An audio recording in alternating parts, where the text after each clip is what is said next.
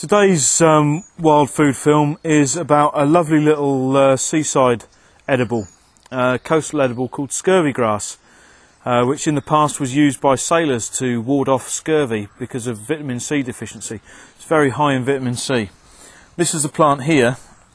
It starts to grow much earlier in the year. I've seen it around sort of late January, even as early as the second week in January. But this is it now in the middle of April. It's finally come into bloom. It's been in bloom probably for about 2 weeks now. It's quite an unusual taste. It's got a kind of peppery taste to it. It's got a heart-shaped leaf when it's in its early stages, but as it grows bigger, as you can see, the leaf becomes pronged on the sides. The small white flower is also quite an obvious feature of scurvy-grass.